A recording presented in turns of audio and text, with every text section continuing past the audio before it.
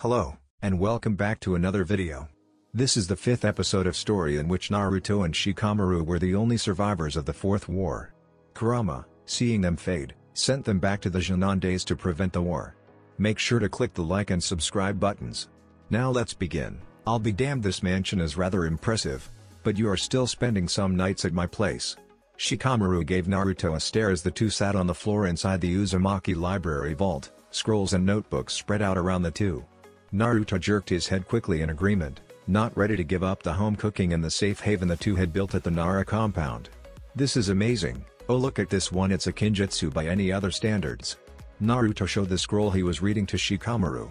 You're going to learn it, aren't you? Shikamaru scanned the words quickly and smiled at what it did. Of course, it will be so useful. Naruto set it off to the side where a few other scrolls of jutsus he wanted to learn were located. If we use all of these, the war will be fought and won before word even gets back to Konoha that there was a problem at all. Yeah, we will only be grounded for the rest of our lives if we succeed. Shikamaru sighed as he jotted down needed information from a scroll on the Kushios, Edo Tensei, summoning jutsu, reanimation, and the scroll Naruto had compiled on Nagato's Edo Ren Tensei no Jutsu. The world would be safe, so I think it would be worth it. I hope at least. Yoshino-chan's bed rest is terrifying. I don't even want to know what Ba-chan and Uro-sennin will do to me when they find out. Naruto shuddered, imagining what would happen when this was all said and done. Don't remind me. Shikamaru shuddered as well before he unrolled the scroll completely and stared at one line. He read it numerous times before he started to laugh. Are you okay? Naruto looked up, wary at the sudden laughter coming from the Nara. I know how to get them back to life without having to deal with the Shinigami, Shikamaru stated, and Naruto got the biggest grin on his face at the news. How? If we combine the Edo Tensei and the Edo Ren Tensei, their bodies will be like they were when they were brought back using the Edo Tensei. But their souls will be brought back for good with the Edo Ren Tensei. Once the war is done, we can use that jutsu you found a while ago to make their bodies permanent. Shikamaru finished explaining before he grunted when Naruto flew across the floor to hug him. The two ended up in a pile on the floor with Shikamaru trapped under the blonde who was grinning ear to ear and rambling out his thanks to the Nara. Ahem, are we interrupting something? Tsunade coughed from the entrance where Jiraiya was standing beside her, his notebook out and pen moving quickly, muttering something about yaoi and a whole new audience. Not at all, Ba-chan. Naruto beamed as he positioned himself so he was sitting on Shikamaru's stomach while the Nara was forced to stay splayed out on his back, giving Naruto an unimpressed look. What do you need? Well, you two have been down here all day. We thought you would like to come up for dinner? Jiraiya said after getting whacked over the head by Tsunade. All day? Naruto blinked owlishly up at them. Yes, brat, all day. Now get off the other brat and come upstairs for dinner. Tsunade rolled her eyes before spinning on her heel and striding out of the library with Jiraiya being dragged along by his ear. Are you going to get off of me, you troublesome blonde? Shikamaru asked, and Naruto pretended to be thinking about it intensely. I am hungry. Naruto trailed off before he rolled off Shikamaru's stomach. But before Shikamaru could even heave a sigh of relief, the blonde grabbed the black-haired Jonan around his waist and hoisted him up over his shoulder before he raced up the staircase towards the dining room where Tsunade, Jiraiya, Kakashi, Shizune and Tonton were waiting. Naruto dropped Shikamaru down onto a chair and slid into the one next to him, a foxy smile on his lips while Shikamaru breathed heavily, shooting glares at the blonde. That's one way to enter a room, Shizune laughed, only making Shikamaru's glares towards the blonde increase. So what were you two doing down there all day? Jiraiya asked, curious about the two Jonans as they dug into their food with gusto, as they hadn't eaten anything since breakfast. Looking at scrolls, reading about my clan's history and their jutsus, Naruto said honestly. That's what they were doing at the start, but then they came across some very useful information that would help them win the war and right some wrongs. Lady Tsunade, when is the Sun Daime going to name you Godime? Shikamaru asked, interested. He had grown close to the female Hokage in his timeline and hoped he could do so in this timeline as well. Tomorrow, I'm not looking forward to wearing that hat. Tsunade huffed at the idea of wearing what her sensei wore. You'll look beautiful like always. Jiraiya assured her and grinned at the blush that covered his old teammate's face before he was punched in the cheek for that comment. Shizune giggled while Naruto full out laughed at the two. Kakashi shook his head and Shikamaru smirked. Has Gigi told you if anyone made Chunin from the exams? Shikamaru asked, wondering if he would be promoted this time around as he didn't even get to fight. Actually, yes. Tsunade stood up from her chair and walked over to a glass cabinet where two scrolls were sitting. Naruto Uzumaki and Shikamaru Nara for your achievements in the Forest of Death against Orochimaru, and for the following events you two have been promoted to the level of Chunin. Tsunade gave the two preteens a scroll each and the two blinked in surprise before they smiled. Yes. Finally. Naruto pumped his fist into the air as Shikamaru smirked, knowing that Naruto was ecstatic to moving up in the ranks, as he didn't like how he was a Jonin for so long before he made the jump to Hokage. Thank you, Lady Tsunade. Shikamaru bowed his head. From what I heard, you two deserve this promotion. Tsunade waved it off. That was just my official first duty as Hokage. So Kashi-ni-san, are you and Iruka-sensei doing good? Naruto turned a smirk onto his sensei after a while, still happy about his Chunin promotion, and Kakashi froze at the question. You better be treating him right and not being such a big pervert around him, so you both are my Nisans, and I would hate for something to happen to you if Iruka-sensei was hurt in any way. The temperature in the room slowly dropped down as the blonde spoke lightly to his sensei.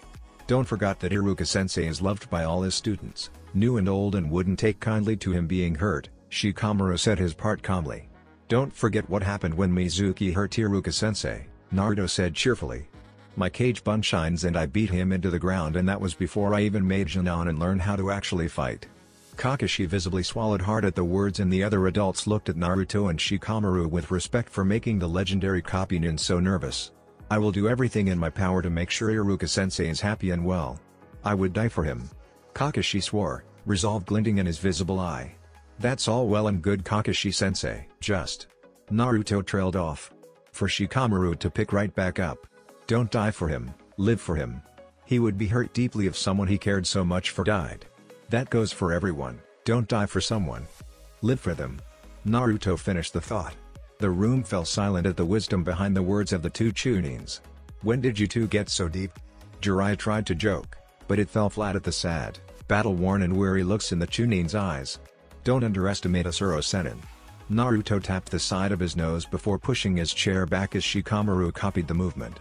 Thank you for dinner, but I should be getting home. Shikamaru bowed his head in respect. I'll walk you out. Naruto offered, and the two left the dining room, leaving a group of stunned adults behind them. There is something going on with those two, Tsunade said, lacing her fingers together and resting her chin on them. We should discuss this with Shikaku-sama once you get settled into being God. I'm Lady Tsunade, Kakashi said. I know he has noticed the change in the two as well, and he had spent more time around the two, and I believe he has a theory in the making. Good idea, Kakashi. Tsunade nodded before the room fell silent once more. Do you think your cage bunshines have reached the others yet? Shikamaru asked in a low voice as the two approached the front door. I think so, they should be traveling with them and reaching the rally point in 2 days. I will be around for Bachan being announced as Hokage, and then I will be off to meet them. Be careful while I'm gone. I intercepted a message from Itachi and Kisame saying that Hidan is on his own and is nearing Konoha. I didn't let the message carry on to Jiraiya. I figured you would want to deal with him personally? Naruto said in a whisper as he opened the door for Shikamaru. I do want to deal with him personally. I'll make sure I use the scroll we found. Good luck with meeting the others. Shikamaru smirked. Good luck with taking out Hidan. Again, just be careful, and I swear that if I feel your seal heat up I will be there in a flash and help you kick his ass. Naruto swore, gripping the Chunin's forearm as Shikamaru mirrored the movement, and the two leaned their foreheads against each other in a show of brotherly love and loyalty. It was a show of two men who stabilized their bonds in war. I'll keep that in mind, Nar. See you tomorrow. Shikamaru released the blonde and left the Senju estate. Naruto leaned against the door frame and watched him until he disappeared from sight. Hey Naru-chan, we thought we would share some stories about Minato and Kushina tonight. What do you think? Jiraiya poked his head into the foyer. Really? Naruto's whole face lit up. Yeah, really. Come on Naru-chan. Jiraiya laughed and stepped back as Naruto ran past him into the living room where the others were waiting. He leapt onto the couch and made himself comfortable by laying his head on Kakashi's lap. The ex-Sanba looked panicked for a moment before he slowly relaxed and started to pet Naruto's blonde hair. The rest of the night was filled with stories about Minato and Kushina, about their days of being Jonin, how Kushina hated him for thinking she was a tomato and for thinking her a boy. Naruto listened intently. He had heard this story from his Kasan's Churka memory, but it was amazing to listen to all the other stories. The moon had risen high into the sky when Kakashi noticed that Naruto had stopped laughing and commenting. He looked down at his lap and saw the blonde had fallen asleep and was breathing evenly. He fell asleep, Kakashi said in a low tone. Take him to his bedroom, won't you, Kashi? Jiraiya smirked at the eyebrow twitch the nickname got as Kakashi cradled Naruto against his chest and walked out of the living room and up to Naruto's room. Kakashi smirked when he saw the hippo hat and stuffed frog on one side of the bed. Kakashi pulled back the covers of the bed with his foot and tucked the sleeping blonde into the large bed and watched amused as Naruto curled on his side, arms clutching the stuffed frog and nightcap tightly as a happy sigh passed his parted lips. Kakashi took a moment to really look at the blonde and was taken back at how young he looked, how young he really was. With everything he had gone through he was still so young and innocent. Kakashi then swore to himself that he would protect his sensei's son, his Itoto in every way he could. He would not only live for Iruka, he would live for Naruto as well. Why do I have to wear this Uro-Sennin? Naruto whined, tugging at the traditional robe he was forced to wear for the ceremony where Tsunade was named God Dime. He didn't remember doing this much the first time around. Because Naruto, you're a member of not only the Uzumaki clan, but also the Namikaze and Senju clans as well. Jiraiya looked uncomfortable in his own robe, but he was working past it. HMPF, just because I'm some prince of the Whirlpool village that shouldn't mean I should be forced to wear these things. Naruto huffed as he waved the much too long sleeves in front of his face. The robe was white with orange trim with the 3 clan symbols placed over the fabric. The Uzumaki was placed on his back, Senju was placed on his right arm and the Namikaze was placed on the left. I think that's what being a prince means, Naru-chan. Jiraiya chuckled and the two left the office to meet Tsunade, Hiruzen and the Council of Elders. Naruto hissed slowly when he saw Danzo standing there and moved slightly to guard Jiraiya and Tsunade's flanks just in case. Are you ready to become Hokage, Tsunade? Hiruzen looked at Tsunade, who was wearing a Senju and Uzumaki clan robe and not looking happy about it at all. Hi sensei, I'm ready. Tsunade smirked at the 3 elders who made Naruto's life lonely and who knows what else they have done to this village. Follow me then, it's time to introduce the village to their new leader. Hiruzen opened a door that led to staircase inside of the Hokage monument where Tsunade would be introduced to the village from. It was a silent climb other than the grumbling from Naruto and Tsunade about climbing the steps in their long clan robes. Finally they reached the top and they exited out into the sunlight to see all of Konoha gathered in the streets below, all of them looking up at the monument expectantly. Naruto, using his heightened eyesight, he could easily spot Shikamaru standing with the Konoha 12, Akira and Akito standing behind the group with the families of the Konoha 12 and the Jounin senseis. Naruto smirked. His friends looked just as awkward as he did in their clan robes, so he didn't feel as horrible about wearing them now. Naruto stuck to Jiraiya's side while the Sun Daime stepped forward and raised an arm to the crowd that cheered for him. My village, it has been a pleasure to be your Hokage for so long, and it has warmed my heart to see our village and its people flourish and come together under all types of trials. However, my time as your Hokage has come to a close. I am here to introduce you all to your new Hokage. I give you one of the legendary Sannin, a member of one of the founding clans of Konoha, my old student and your new god Dime. Tsunade Senju. Hiruzen stepped to the side after making his speech as Tsunade stepped forward to a roar of applause as the Sandaime placed the hat onto his old student's head. Konoha. Tsunade raised her arms up to the crowd and they settled down. I am proud to become your new Hokage, and I can promise you that I will do everything in my power to help Konoha achieve greatness and to protect it to the best of my abilities from any threat. That got a roar of approval from the crowd, while Naruto noticed that the traitorous elders shift on their feet and exchange worried looks. Before I let you all go, I have something that needs to be discussed. Tsunade turned to look at Naruto, who blinked confused at her. Jiraiya pushed his godson forward slightly and Naruto stood beside Tsunade, who moved him in front of her and placed her hands on his shoulders. She growled when she heard some cries out of outrage at the demon being beside the new Hokage. Naruto spotted the Konoha 12, minus Sasuke of course, the Nara clan, Akira and Akito along with the Jounin senseis send evil glares at the nearby villagers or ninjas who spoke out against Naruto. My grandfather was Hashirama Senju, my granduncle was Tobirama Senju and my grandmother was Mito Uzumaki. Naruto Uzumaki is my great-nephew and now a part of the Senju clan. I know how he was treated in this village, and I thought I would let you all know that if anything happens to him, I will not be acting as Godam when I come to visit those responsible, but as an overprotected great aunt with the strength of a legendary Sannin. Tsunade nicely threatened the whole village and silence settled over the village. Now that the speeches are out of the way, let's celebrate, Tsunade cried out, and that earned cheers from the crowd. Naruto was escorted away from the front and was positioned between Tsunade and Jiraiya as the trio walked past Danzo and the other elders. The Sandaime nodded at Tsunade and Jiraiya before he shushined away. Naruto hoped he was going to talk to Sasuke about what really happened with his clan and his older brother. In the meantime he had a trip to prepare for and he hoped Shikamaru had been able to sneak away to adjust his trap for Hidan. Hiruzen settled in the small house Sasuke had taken up in the abandoned Uchiha district. Sasuke came back into the living room with 2 cups of tea that he gave to the Sandaime. "My thanks Sasuke." Hiruzen smiled kindly at Sasuke as he sipped the drink and waited until Sasuke was settled. "I'm sure you are wondering why I wish to talk to you." Hiruzen set his cup down and Sasuke followed suit. "Hi," Sasuke said with respect for the older man. He was on edge about why he was being talked to by the Sandaime. "I wish to wait until you were older to tell you this, but things have changed. Sasuke, I need to tell you the truth behind the night your clan was killed," Hiruzen stated grimly and Sasuke froze. "What do you mean the truth?" "Itachi killed our clan and I will kill him," Sasuke hissed out. "Please hold your judgment until the end, there are people who do not wish for this information to ever be released." Hiruzen sighed, his mind going to Danzo. "I will hear what you have to say," Sasuke decided in seeing the look in the Sandaime's eyes. It all started after the Nine Tails attacked the village. The Uchiha's Sharingan can control tailed beasts and as I'm sure you can imagine tension became high with the Uchihas in the village and they were put under close surveillance and were placed back in this compound away from the rest of the village that looked at them with mistrust not knowing what to believe. Hiruzen started his tale and saw Sasuke listening intently. Some Uchihas were still opposed to the Senju government and started to plan a coup d'etat. Your brother grew up during the Third Shinobi War and it turned him into a pacifist. He became a Nanbu to help keep the peace and the Uchihas forced him to spy on the rest of Konoha.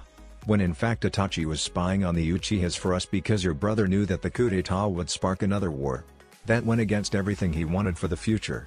I need you to know that I was against the treatment the Uchihas were getting and I very much wanted to settle things peacefully. However, not all people felt this way. Danzo convinced Itachi that slaughtering your clan was the only way to stop an oncoming war.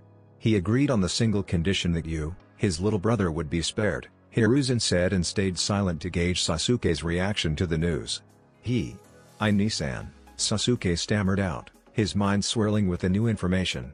I know this is a lot to take in, but your brother made the ultimate sacrifice for peace.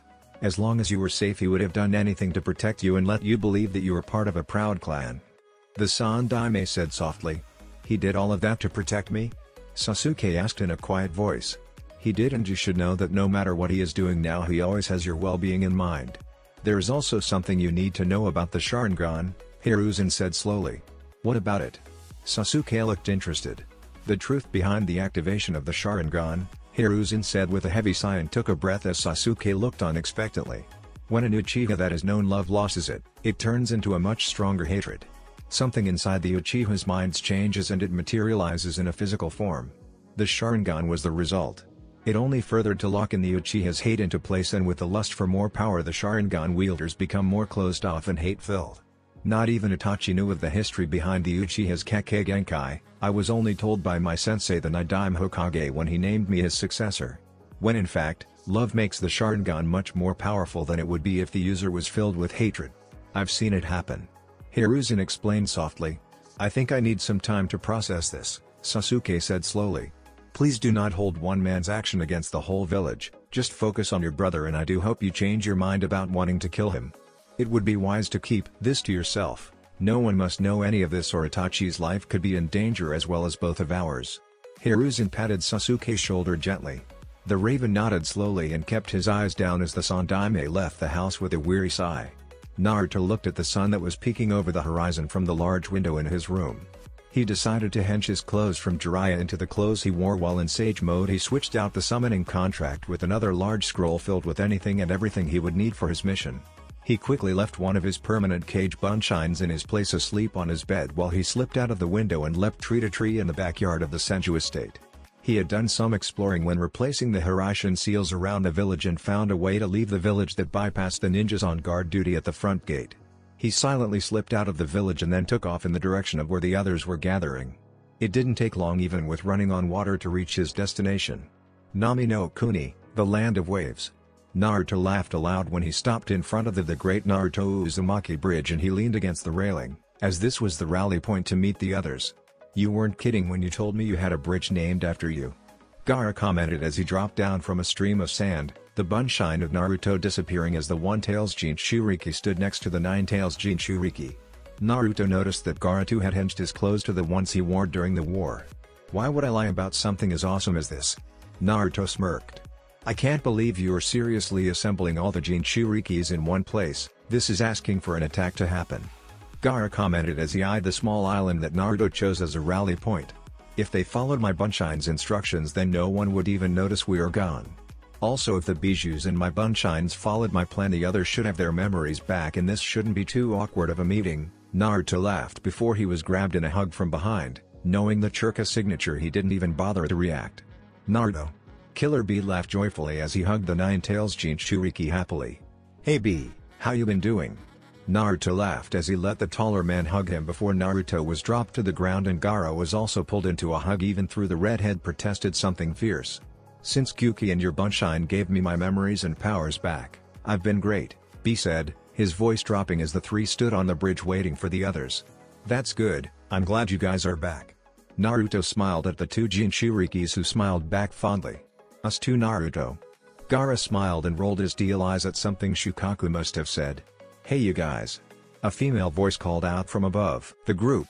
The three looked up and smiled as a girl with short, spiky mint green hair with a Taki Hittite on her right arm and two wings on her back as she flew down to greet them, a puff of smoke by her back showing that the Naruto Bunshine had disappeared. Phew. Naruto smiled and yelped a bit when the girl let her wings disappear and she fell into the blonde's arms, hugging him. Naruto, Gaara and Bee. I'm so glad you gave me my memories and powers back, I swear I'll do my best to protect Chomei this time around. Fu smiled brightly and determination glinted in her orange eyes.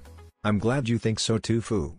Naruto smiled and patted the girl's head as she jumped up and landed on Killer Bee's broad shoulder and settled there, his hand coming to rest on her small waist to make sure she didn't fall off. I see I was not misled, you all truly are here. Utakata commented as the Bunshine puffed away as he joined the others on the bridge, his long brown hair still covering his left side of his face leaving his single gold eye visible. Of course, like I would lie about this Utakata. It's good to see you are well. Naruto held his hand out and the two shook their hands firmly before Utakata leaned on the opposite railing and started to blow bubbles with Fu watching and giggling every so often as the bubbles gently floated around her. Naruto smiled when he spotted a small smile work its way onto Utakata's lips before it disappeared. Naruto, Gaara, Bee, Fu, Utakata. Yugito Ni of Kuma joined their group. The blonde accepted the fist bump Bee offered her and that earned her a smile and Fu waved happily at the two-tails Jinchuriki. Yugi. Can you grow your nails to any length you want? Fu asked in awe and the Jounin from Kumo smiled slightly and grew her fingernails to an extremely long length. Hi, I can. Yugito shook her head at the younger girl's wonder. Have you thought of painting them? You could get a really cool nickname if you did. Fu chatted happily with the blonde Jinchuriki. Hey Naruto. Kissed any more guys lately? Yagura, the Ondime Mizukage took off a large hat he had on his head to hide his face as he joined the others on the bridge. Hey Yagura, how many people think that you're still a little kid? Naruto shot back before the two laughed and exchanged a handshake and a half hug. Good to see you. The same for you all. Yagura smiled at the others on the bridge. Who are we waiting for still? Utakata questioned quietly. Han and Roshi, I'm hoping they arrive together as they are both from Iwa. Naruto commented as he spread his churka out over the island and smiled as he turned to the left. You would be right then Naruto Uzumaki. Roshi commented as he and Han approached the group of Jinchurikis, Han easily towering over his traveling partner. Good to see you too, Yagura said politely. Well that's all of us. Naruto clapped his hands together with a huge smile. What now, Uzumaki? Han questioned as he looked around the area they were in. Now we have a Jinchuriki powwow and figure out what our next move will be, Naruto said cheerfully. We are definitely not calling this meeting by that horrible name. Kurama snorted and Naruto watched amused as the other Jinchurikis looked around confused at the new voice. That was Kurama, the good old Nine-Tails. Naruto answered the unanswered question. Why can we hear him then? Gaara asked. Because I'm just that amazing. Kurama huffed and this caused some laughter and eye rolls from the Jinchurikis on the bridge. Nah, I think it's because you each have some of my churka within your bodies since I fixed your seals and since you are all within distance of Kurama you can hear him at times. Naruto theorized. I knew being around Shikamaru would wear off on you. Gaara smirked. Well Shikamaru didn't think you used to be so dramatic, so I must have worn off on you. Naruto commented back with his own smirk. Come on guys, I think I have the perfect spot for us to hang out. Naruto motioned the others to follow him. Soon the odd group of ninjas was walking down the main street of the island. People were smiling kindly to the visiting ninjas while some greeted them happily. "Why is everyone so happy and nice here?" Fu asked, keeping herself close to Naruto and Killer Bee as the group walked. "I came here on a mission back in my Jinan days, and ever since we took out Gato it looks like it has been flourishing. Also, not everywhere is like Taki Fu. We have to give everyone a fair chance," Naruto said wisely, and Fu nodded. "I still hate being part of Taki," Fu mumbled. "Once this is all over we can work on bringing you into Konoha or wherever you want to go," Naruto assured the mint green-haired Jinchuriki. "Naruto?" a voice called out, and the whole group turned, tense slightly before Naruto waved his hand to silently tell them to stand down. "Inari?" Naruto looked at the taller version of the little kid he and Team 7 had ran into their first time they came here. "You came back." Inari rushed the blonde and hugged him happily. Naruto chuckled and hugged him back. "Did you ever doubt me?" Naruto teased and let the small boy climb onto his shoulders. "Nope. Are you going to come by the house? Mom would love to see you." Inari weaved his fingers into the blonde hair to get a better grip. "Of course, in fact I was hoping to be able to use the same training area that my team used before." Naruto questioned. "I'm sure Grandpa and Mom will let you guys use it, but we better ask her first." Inari tugged the blonde's hair to lead him the correct way towards his house. "This place is peaceful. I wish I was the cage here instead, as it seems like less hassle." Yagura muttered to Gaara, who nodded his agreement. "Naruto? Is that you?"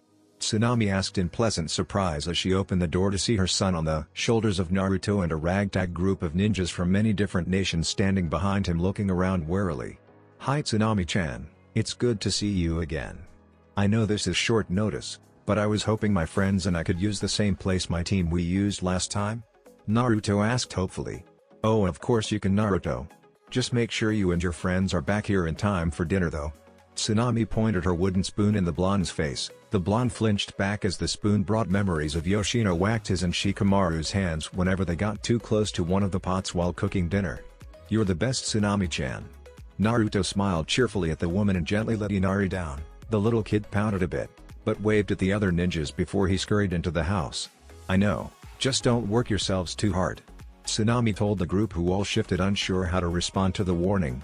"We won't, thank you," Naruto said for the group and herded them away and into the forested area where the trees still had the kunai marks from his and Sasuke's tree climbing training. "This is a very peaceful and beautiful place," Yugito commented as they stopped by a small sparkling lake.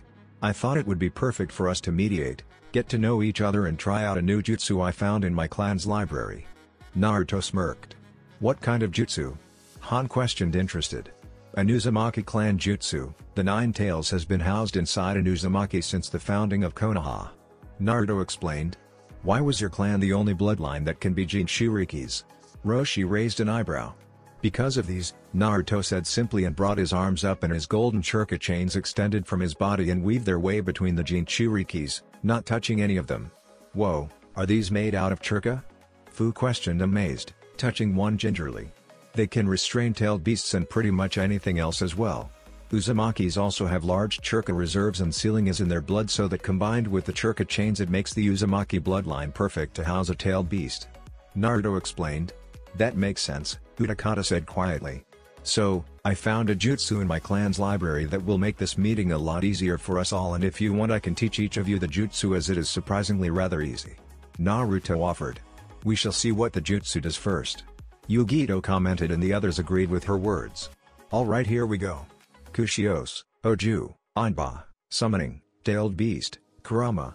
Naruto made the needed hand seals after biting his thumb, and he slammed his palm onto the ground. The group watched as a small puff of smoke appeared, and sitting there was a small nine-tailed fox with an unimpressed look on his red furry face. "What the hell, brat? If you were going to use the jutsu you could at least have put more churka into it so I wasn't the size of a cat," Kurama growled as he flared his 9 foxtails, annoyed. "Sorry Kurama, I just thought it wouldn't be so obvious where we all were if there wasn't a towering 9-tailed fox that is supposed to be sealed within me appearing in the middle of the forest on a random island." Naruto shot back. "How did you do that? Can you show me?" B asked, excited at the idea of bringing out the 8 tails. "It's like a summoning jutsu. However, since the tailed beasts are sealed within us we don't need to sign any contract and just add in the tailed beast's name at the end. The more churka put into the jutsu the larger the bijus will become," Naruto explained, and B grinned. "Ah yeah. Kushios, Oju, Gyuki, Summoning, Tailed Beast, Gyuki. Killer Bee did the same thing as Naruto, and a small version of the Eight Tails appeared and smiled up at Bee. Soon each Jinchuriki had a chibi version of their tailed beast beside them. Fu was cuddling Chomei, happy that her best friend was now tangible. Shukaku was on Gaara's shoulder, his giant tail wrapped gently around Gaara's neck as he rested his head on top of Gaara's red hair. Yugito was petting Mototabi's blue fur with her two tails twitching happily. Yagura had Isabu resting by his hand while Roshi and Son Goku were both smoking calmly. Kokuo was perched on Han's armored knee. Seiken and Utakata were blowing bubbles together in a silent competition. Bee and Gyuki were wrestling, Bee holding his own against the sucker-covered tails of his partner, and Naruto watched the others with a pleased smile on his lips as Kurama was curled up on his lap, his tails wrapped around himself and Naruto's waist. "Good idea, huh?" Naruto asked Kurama smugly. "It wasn't horrible." Kurama grumbled. "Oh Kurama, you always say the nicest things." Naruto fluttered his eyelashes only to be bit on the hand by the irate fox. That got a snort from Bee, Gyuki, Shukaku, Gaara, and Yagura. "Alright, now I think we need to talk about the Akatsuki and how we are going to deal with them this time around. As we speak, Shikamaru should be taking out Hidan like he did in our future," Naruto said in his cage voice. "Good, bastard deserves to be taken out." Yugito grinned to match the two tails grin at hearing the news of Hidan. The next while was spent with Naruto outlining his and Shikamaru's plan, and everyone was on board with the ideas. "So, until I sent for you all, I think it would be safest to leave your bunshines in place and all of you should join me on Shimagame Island Turtle," Naruto stated. "That's a solid plan. It is a safe place for all of us, and while we are there we can achieve the same level of partnership and power you two have achieved with Gyuki and Kurama," Yagura agreed, gesturing to Naruto and Killer Bee. "It would give us an advantage, if we were even close to being on par with you two."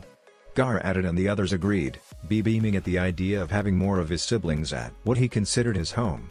"I'll talk A into letting us use it as a safe haven," Bee said, determined. "What about you Naruto?" Fu looked at the blonde. "I have to stay out here and work on taking out the Akatsuki members amongst other things." Naruto smiled reassuringly at the girl. "Okay. Just be careful." Fu nuzzled her face into Chomei, who buzzed his wings soothingly. I promise." Naruto swore. "Bee, take this seal and placed it in your house on the island." The blonde gave Killer Bee a Hiraishin sealed kunai. Bee, understanding what it was, took it without question with a silent promise to place it in his house. "Now I think we can do whatever we want until Inara comes to get us for dinner. Just make sure not to freak him out when he comes to get us," Naruto ordered before he closed his eyes and focused alongside Kurama. He knew he couldn't reach Sage Mode just yet, but he could still connect to his nature chakra, and that alongside the Shodai's necklace pulsing chakra soothingly, the blonde fell into a relaxed state. Shikamaru was following Hidan, who was approaching the same area he had been found in during their second encounter during his future timeline. Hidan had no idea that Shikamaru was trailing him. The Nar didn't make Anbu commander for nothing. Shikamaru was glad he wasn't impulsive, otherwise he would have attacked Hidan the moment he saw him. Hidan hit the target point and Shikamaru sent out his shadow, easily catching the Jashin follower as he dropped down from the tree. "What the fuck? Why can't I move?" Hidan shouted. Shikamaru had forgotten how much Hidan swore. "That would be my doing. Come on Hidan, we have places to be." Shikamaru smirked and took off running towards the trap in the Nara forest. Hidan shouted swear words at the Nara as he forced to follow the Chunin. Shikamaru stopped in the perfect spot and turned to face Hidan, who was still throwing out swear words as he eyed the wires covered in paper bombs surrounding the clearing in the forest. "Who the hell are you?" Hidan shouted angrily. "The one who ends you," Shikamaru stated with a smirk as he stretched out his shadows to attach to the wires and to Hidan's limbs. "Ha! I'm immortal, I can never die," Hidan laughed insanely. "That may be true, but that doesn't mean I can't end you." Shikamaru raised an arm. Kageyos no Jutsu, Shadow Pull Jutsu. Shikamaru watched as the paper bomb-covered wires wrapped around Hidan's body. Shikamaru pulled out his Taido and threw it at the Nara clan symbol. "What was that?" Hidan shouted before a crack came from the clan symbol and the ground fell away to reveal the trap hole and the awaiting ceiling scroll below his feet. Shikamaru stayed silent as he pulled out a cheap silver lighter and he flicked it open and watched with sorrow-filled eyes as he flicked it a few times until the flame lit up. "What are you going to do with that?" Hidan asked, panicked. "See, I can't let you run away. Surprisingly, I need you for a plan later on." Shikamaru raised the lit lighter up. "Goodbye Hidan. You will never kill again." With those words, Shikamaru tossed the lighter and watched as Hidan went up in flames as he screamed out in either pain or pleasure. Shikamaru wasn't sure with this nutcase. Shikamaru cut a wire and watched as Hidan dropped down into the hole and the scroll sealed his smoldering body away. Shikamaru waited a few moments before he retrieved the scroll, placing it in his pack feeling very content. Hidan was gone and he would never kill Asuma or anyone else ever again. Shikamaru felt like a weight was lifted off his shoulders as he walked away from the clearing and back to his house. He was heading straight towards his room, but was sidetracked when Asuma appeared in front of him with an easygoing smile, and suddenly it was all worth it. "There you are, Shikamaru. I wanted to come by and congratulate you for making Chunin alongside Naruto. I'm really proud of you, you know." Asuma scratched his head sheepishly. "Asuma." Shikamaru breathed out before he shoved his hands into his pockets. "Do you want to play a game of shogi or watch some clouds together?" "I'd like that, Shikamaru." Asuma smiled and the two walked out to the porch and started to play a game of shogi. "Let me tell you about the king, Shikamaru." Asuma looked up at his student. Shikamaru felt a smile come across his lips and listened to his sensei tell him about the king and the will of fire. "So overall I think yesterday went well." Naruto commented from his place in Shikamaru's room, a shogi board between the two. "I'm surprised at how easy it was to take down Hidan. I had expected a harder fight," Shikamaru said as he made his move against the blonde. "You knew all his tricks and how to defeat him without having to get close to him, plus you are a genius, Shika," Naruto pointed out as he made his counter move. "The others should be with B on the island by now minus Gaara, as he said he had things to take care of back in Suna first. Then I think we need to talk about our next move. Jiraiya might be bringing up your 3-year training mission soon." Shikamaru glanced up at the blonde who was leaning against the wall behind him. "I'm not sure we will be doing that this time around. He seems really happy with Bachan, Kakashi-sensei and myself at the Senju estate. There is no immediate threat like last time, and we have 2 inside men on the Akatsuki and you just took out one of their members," Naruto commented. "Even if he brought it up, I don't think I would agree to leave the village for that long of a time. I was gone for 3 years last time and I missed a lot of time with my precious people. I know everything and more than what Uro-sennin could teach me, so there would be no point in leaving. However, I think that we still need to take a little trip, hopefully not a 3-year-long one." Shikamaru moved to counter Naruto's attack. "Yeah, I know, we can use Akira and Akito to get us out of the village and then we will proceed from there," Naruto sighed. "The things we do to keep a war from starting. I know, we are going to have to do a lot of explaining when we get back. It's going to be so troublesome," Shikamaru sighed. "Are you still set on become Hokage after we achieve our objective? Once we do, we won't know any events that could come to pass, so we don't need to fight like before." "I'm not sure, to be honest. I could wash my hands of it, saying been there, done that. Which is true, but I was thrusted into it because the other Kages were killed and I was the only suitable choice," Naruto said in a low and serious voice.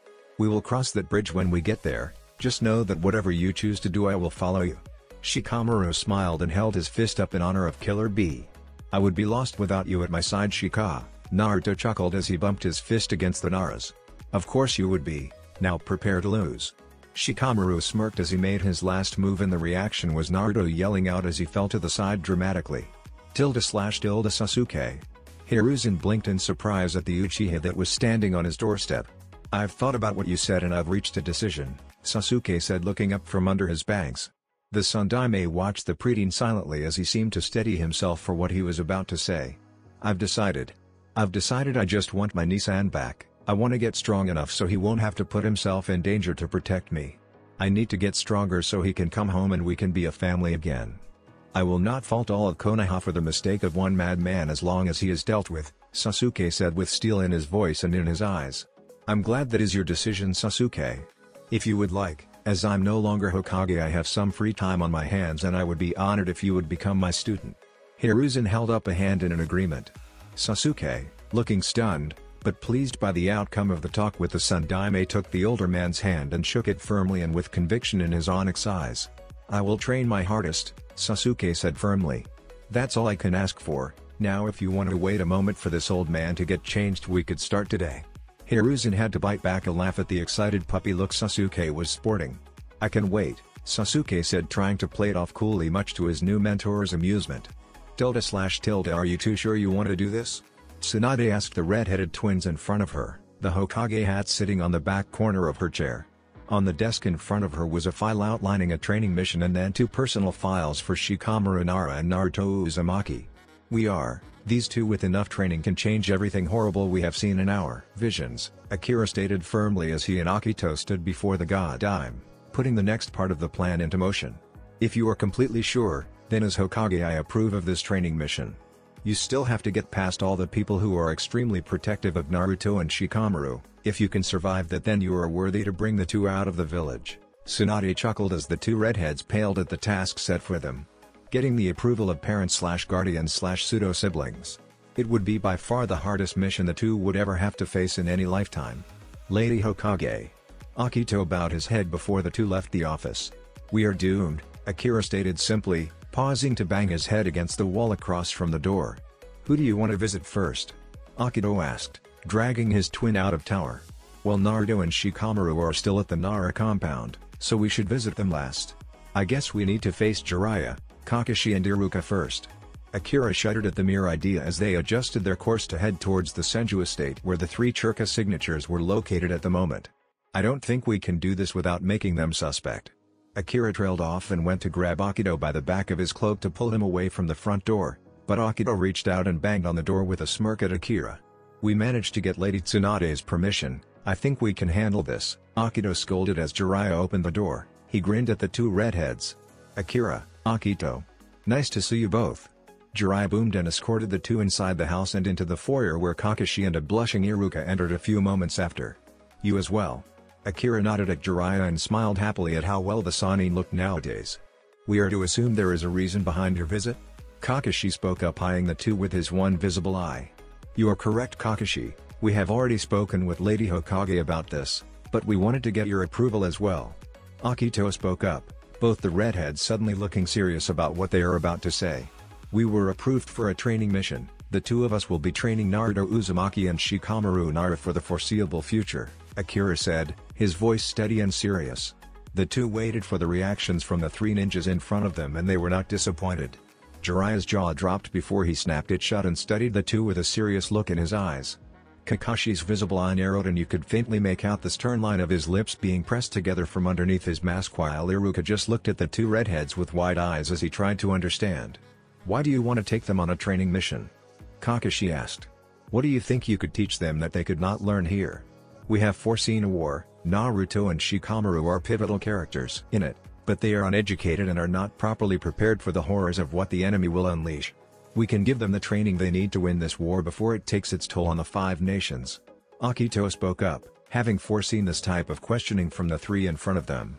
I was considering taking Naruto on a training trip. Why don't I come along? Jiraiya offered. No, you are needed here in Konoha. You are in the middle of rebuilding a life here, and after all the ninjas here need someone powerful to teach them how to fight and survive properly. Akira shook his head, almost a bit desperately. He wanted his godfather nowhere near the battles that he knew were going to be taking place during the training mission. You will protect them? Iruka asked, eyes cold and hard as he studied the twins. The two gulped silently, reminded why no one messed with Iruka-sensei. We will lay down our own lives to protect them, Akira said firmly. We will also fight to make sure we do not die so we can keep protecting them. Akito finished and Iruka nodded sharply, sitting back in his seat. Can't argue with that. Kakashi scratched his chin, giving his own consent. Naruto and Shikamaru will be in contact with us. If I do not hear anything from them after a month, I will leave the village and find you. Jiraiya promised. Fair enough, thank you. Akira inclined his head and the duo stood up, giving the group their goodbyes. Going to talk to the Naras now? Good luck. Jiraiya waved cheerfully at the two before he shut the door on the slightly terrified look on the twins' faces. That went better than expected. Akira mused as the two leapt roof to roof towards the Nara compound. This one will be harder than that. Akito grumbled, dread in his words. /. What? Akira blinked in shock at Shikaku and Yoshino Nara. We will allow you two to take Shika and Naruto out on the training mission of yours. Yoshino repeated her husband's words, amused at the looks on the redheads' faces. Just protect them and teach them well, Shikaku stated as he got up from his kneeling position and went over to the sliding door. He slid it open and smirked when Naruto and Shikamaru, who was dragged by the blonde, came tumbling in. Ahaha? Naruto rubbed his neck sheepishly while Shikamaru looked impassive about being caught. Pack your bags, boys, you are going on a training mission with Akira and Akito. Be on your best behavior and learn everything you can, Shikaku said, and the two newly minted chunins grinned at the occupants of the room before they scurried away to their, basically, shared room to start to pack. Keep our boys safe, that is all we're asking. Yoshino stood up gracefully, moving to her husband's side. "We swear we will," the twins said in unison, gaining 2 nods of approval before the heads of the Nara clan left the room. Well, that was easier than anyone could have predicted. Akira trailed off as the two got to their feet and headed towards the entrance of the compound. Akito agreed, eyebrows furrowed in thought as the two walked towards their apartment. "Do you think they are on to us?" Akira asked in a very low tone of voice. "We won't know until much later," Akito sighed, eyebrows unfurrowing. "We will worry about that later. Right now we have some last-minute tweaks to make to our plans before we leave tomorrow morning." Akira waved his hand as the two climbed the steps to their apartment. _TCH, why do you guys get to go on a training mission with Akira and Akito-senseis? Kiba huffed, crossing his arms, his eyes conveying the sadness that he is actually feeling about his two friends leaving the village for an unknown amount of time. "Because we are just awesome like that, don't be jealous," Naruto teased Kiba as he gave a farewell scratch between the ears to Shikamaru. Shikamaru and Naruto were at the front gates surrounded by their friends and family. Both were wearing standard shinobi outfits, as were Akira and Akito. They wore black shinobi pants, sandals, long-sleeve shirts, green flak jacket and forehead protectors on their respective parts of their bodies. "This is going to be so troublesome," Shikamaru sighed as he adjusted his backpack as he smiled at Team 10. Choji was making short work of the bag of chips he held, while Ino had one of her blue eyes covered with her blonde bangs completely and the other eye looked glassy, while Asuma stood behind the two, his eyes looking wise and full of worry and sadness as he stared at his student. "I'll be alright, no need to worry. We'll be back soon and I'll teach you guys some of the stuff we learned. Look after them, would you, Asuma-sensei?" Shikamaru had promised and was surprised when Ino threw herself into his arms for a hug. "Idiot, don't you dare die," she whispered in his ear before she backed off to stand by Choji and Asuma once more. "Like I would, that would be bothersome." Shikamaru smirked and exchanged a brief hug with Choji before Asuma placed his hand on Shikamaru's head. "Be careful, kid, when you get back we'll have to spar." Asuma smiled, no cigarette between his lips for once.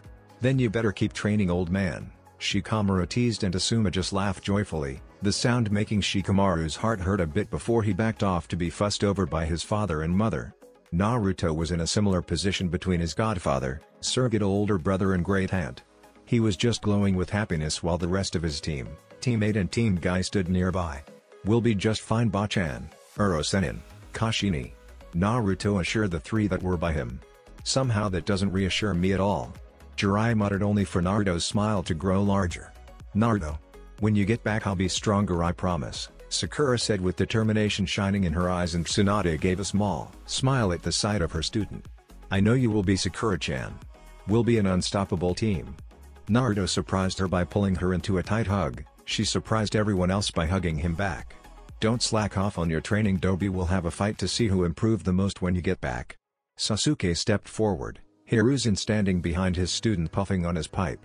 "Don't be too disappointed when I cream you with some unstoppable jutsu I learned, team." Naruto smirked back at the Uchiha. The two exchanged firm yet friendly handshakes. "I'll bring back Itachi to the village for you, Sasuke," Naruto thought determinedly. "Gee, good luck." "And Naruto-kun," Hinata said, fiddling with her fingers as she smiled shyly at her crush. "Thanks, Hina-chan, don't worry about me." "Hey, when I get back, do you want to spar and go for dinner or something?" Naruto asked in a soft voice and watched as her face turned a bright red and she couldn't speak, but she nodded rapidly before fainting into Kurenai's shoulder. The Jounin just smiled at Naruto, wishing him luck, before Naruto turned to Shino and gave the usually quiet ninja thumbs up and was rewarded with a nod. "Grow strong, Naruto." Lee gave his blonde friend thumbs up. "You better learn how to use that katana, I want a match when you come back." Tenten pointed to Raijin that was attached to Naruto's hip. "You're on." Naruto grinned at her and Neji stepped forward holding out his hand. "We'll have a proper spar when I get back. I'm looking forward to see how you go forward on your own path," Naruto stated, shaking Neji's hand, gaining a small smile from the Hyuga while guy just cried on about the beauty of youth and friendship. While Naruto was saying goodbye to the teams, Shikamaru did the exact same thing, and the two stood beside Akira and Akito as the ninjas on duty opened the gate for them to leave the village. The group waved at the gathered group as the people staying behind waved and shouted their goodbyes at them. "Everything is beginning," Shikamaru muttered as the four sped off into the surrounding forest outside the gates.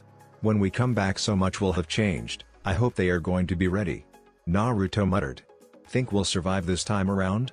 Naruto asked quietly as the two moved farther away from their home. "If we don't, we're taking them with us," Shikamaru said seriously. "You know it." The two exchanged fist bumps and fell into companionable silence. When they were far enough away from the village, the four stopped in a clearing. The Chunins made hand signs and two permanent bunshines of themselves appeared by Akira and Akito. Go off and have a training mission. Remember to write home, don't get caught and destroy all of the remaining snake nests. Naruto ordered the bunshines in his cage voice. The four nodded and leapt off in the direction of the closet village. Time to change, we are too recognizable in these outfits. Besides, we are going to win a war before it begins. We need to look good. Naruto whined and Shikamaru rolled his eyes fondly before the two focused and used an Uzumaki clan henge to change to their own preferences.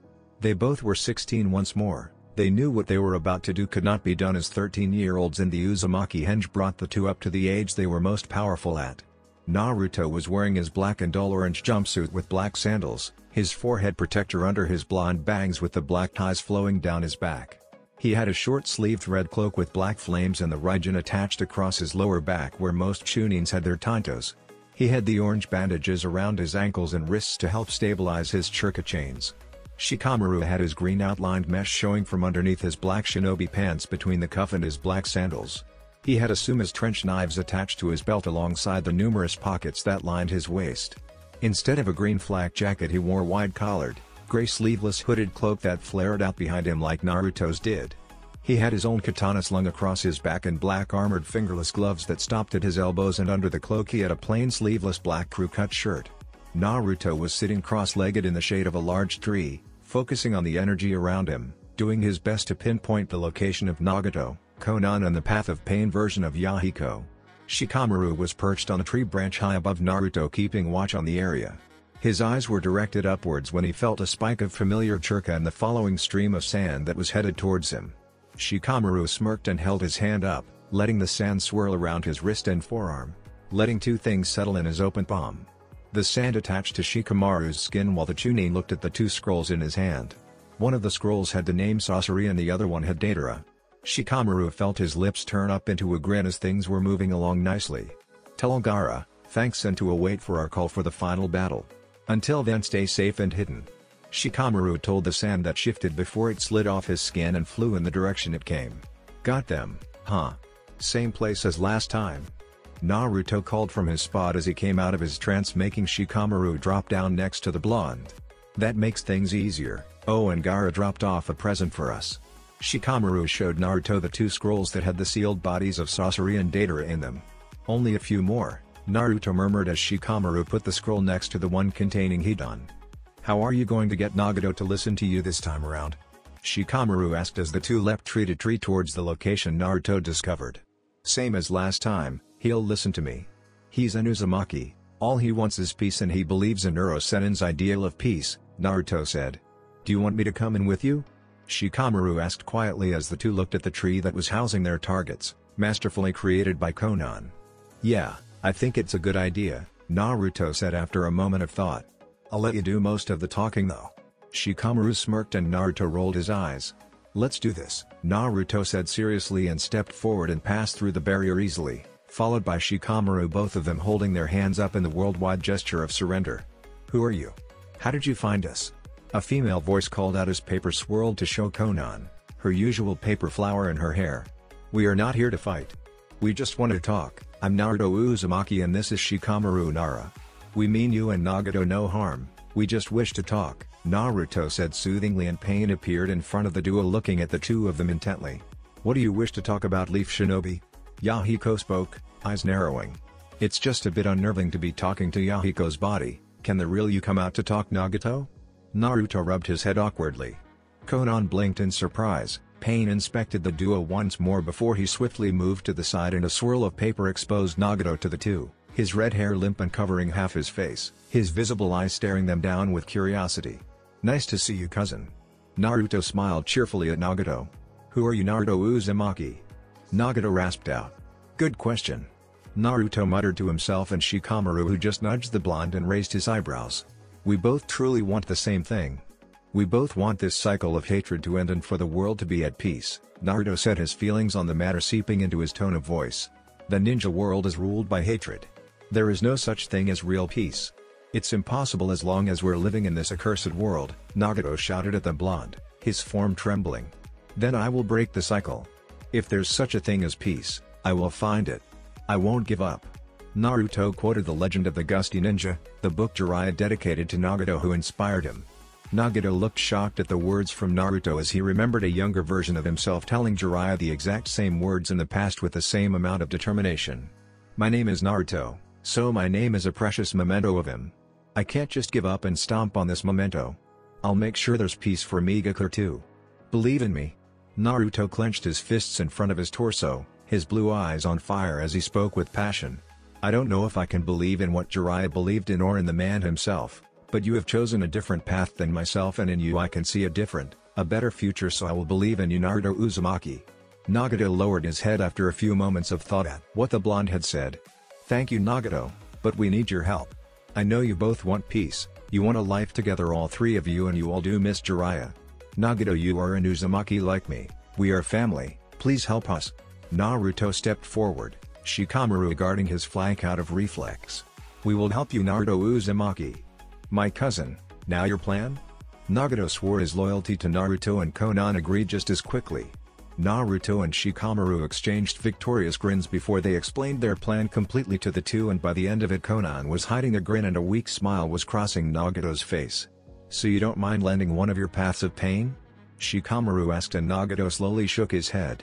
Not at all, Nagato said with a smile at the thought of who he was giving that path up for. What is the next step? Konan asked seriously. Well, first we have to hunt down Kakuzu, but from what I'm sensing he's close by, Naruto said after closing his eyes briefly. Do you think you can move from here? Shikamaru eyed the contraption Nagato was attached to. I'm very weak, I will be able to control my paths, but nothing more. Nagato admitted, hating his own weakness. Yeah, I have an idea about that.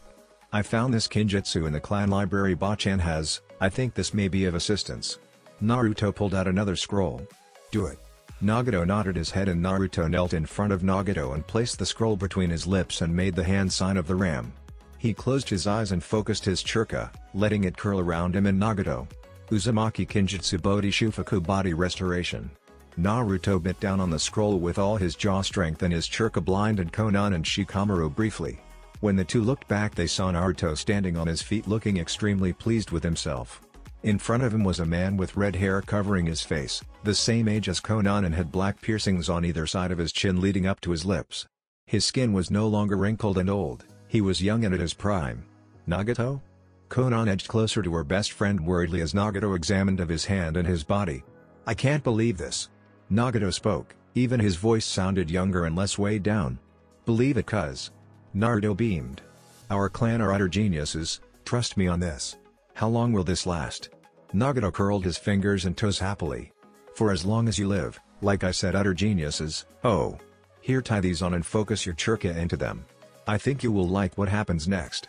Naruto grinned and helped Nagato wrap red as his hair bandages on Nagato's wrists.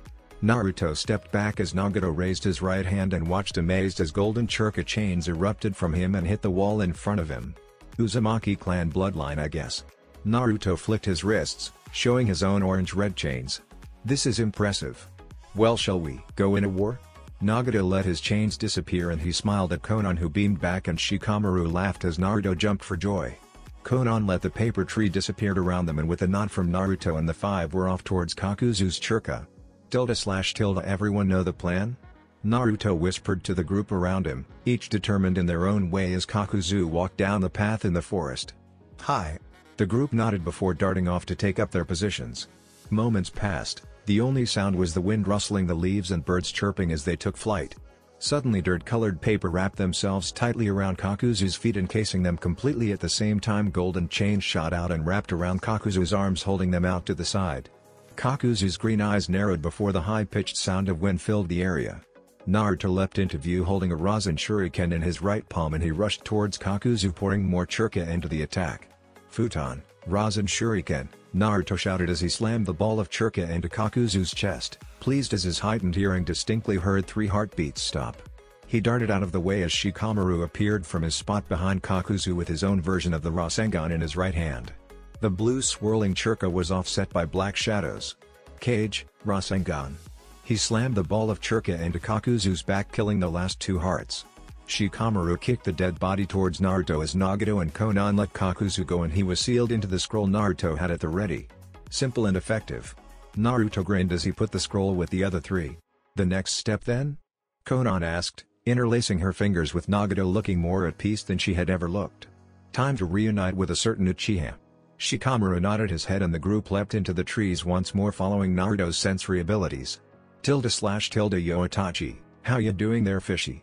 Naruto greeted as he and Shikamaru dropped down a few feet in front of Itachi and Kisame who were resting by a stream. Naruto Uzumaki and Shikamaru Nara I presume. Itachi looked at the two new arrivals not surprised at their entrance. Kisame grunted and gave Naruto the stink eye, still feeling sore about the whole Churka Chains incident and fishy nickname. Is it time? Itachi asked as he rose up from his spot perched on a flat rock by the stream. Yes, Kisame, you can opt out now if you want to or you can help us. Naruto turned serious as he looked at the blue-skinned man. I'm done, I'm not gonna fight a war. I'll stay out of your way and come to annoy Itachi now and then after this is all over. Kisame decided and Itachi nodded his head accepting his partner's decision. Goodbye Kisame, Itachi said and Kisame just laughed before he walked across the surface of the stream and took off in the opposite direction of the group. Welcome to the group Itachi. Naruto grinned as Nagato, Konan and Yahiko came into view. You are a mystery Naruto Uzumaki, Itachi sighed taking in the group and at Shikamaru's request they changed their clothes to plain shinobi clothing and the red clouds on their cloaks disappeared signaling they were no longer Akatsuki. Take your time to unravel me, Naruto said cheekily, pleased that Itachi wasn't questioning his sudden jump in age. In the meantime, we have some people to bring back. Konan-chan, can you create a shrine for us? Shikamaru asked turning to the blue-haired Ame ninja. She nodded and raised her arms in front of her. Her hands turned to paper and it swirled around the group and took the form of a shrine. Shikamaru nodded his thanks and together he and Naruto went to work on getting everything ready. Are you sure you want to be the one to do this? You know I can take your place. Naruto asked Shikamaru as the Nara readied himself for what was to come. I'm sure Naruto, in case this goes wrong you need to be able to fight on. Promise me that you will save this world. Shikamaru looked Naruto in the eyes determinedly. Naruto swallowed hard.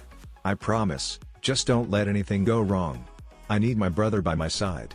Naruto and Shikamaru leaned their foreheads against each other's while they clutched at the other's forearm before Naruto backed up to join Itachi, Konan, and Nagato. Shikamaru knelt down by Fujin circles that held the scrolls of Sasori, Deidara, Hidan, Kakuzu in one path of pain while Yahiko's body stood nearby in another circle with different symbols. The Nara let out a breath of air and nodded at Nagato. Kushios, Edo Tensei, Shikamaru shouted.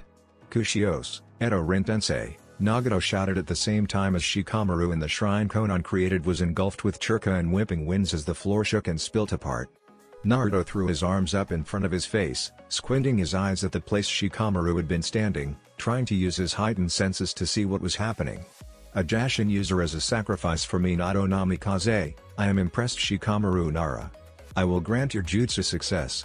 A voice echoed inside of Shikamaru's head, it must have been this Hinigami and sure enough the scrolls and Path of Pain disappeared leaving 5 people standing in their places. The wind and churka died down to show Shikamaru with a satisfied smirk on his face. Did it work? Konan whispered her eyes trained on Yahiko. My head hurts. Yahiko groaned rubbing his forehead looking around in shock. Why Yahiko? Are you really here? Konan gasped out stumbling forward, hand interlaced with Nagato's dragging him forward as well. Konan? Nagato?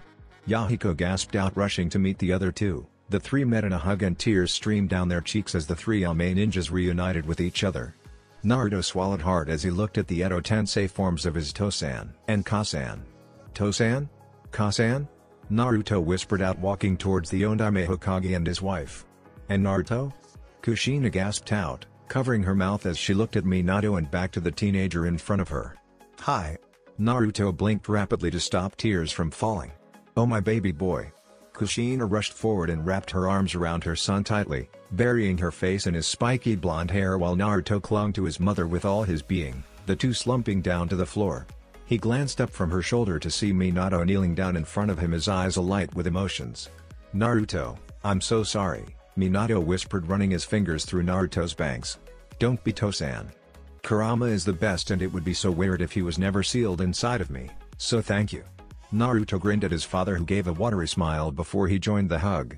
Shikamaru smiled at the family reunion before he turned his gaze to the remaining people in the room. Does the back of his cloak say the Yondaime Hokage? Tobirama asked, eyeing the writing on the back of Minato's cloak. A fourth Hokage, excellent, Hashirama laughed joyfully, his arms around Mito Uzumaki, his wife, as the two lovers reunited. Actually, we have a Godime Hokage now. Shikamaru spoke up, drawing the Nidime and Shodai's attentions. Really? Hashirama asked, excited. Tsunade Sanju. Shikamaru reported and bit back a laugh at the deflating look Hashirama got and the laughter Mito let escape from her lips. How is the village still standing? He muttered, and Shikamaru smothered a snort, knowing full well what the Shodai was referring to. Who are you two? Tobirama asked, eyeing Itachi and Shikamaru. Itachi Uchiha, Itachi said, plainly not caring at the glare he got from the Nidime. Shikamaru Nara, and I am sure you all have questions as to why you have been brought back to life. Shikamaru bowed in respect to the past Hokages. Shikamaru is right, we have no time to waste. Naruto spoke up as he extracted himself from the smothering hug Kushina and Minato had him in. I am Naruto Uzumaki Namikaze and we have a war to win, Naruto said firmly. That's it for this video. I hope you all enjoyed the video. Don't forget to like the video, subscribe to the channel, and follow me on my other social media accounts. Anime God here, and I'm signing off.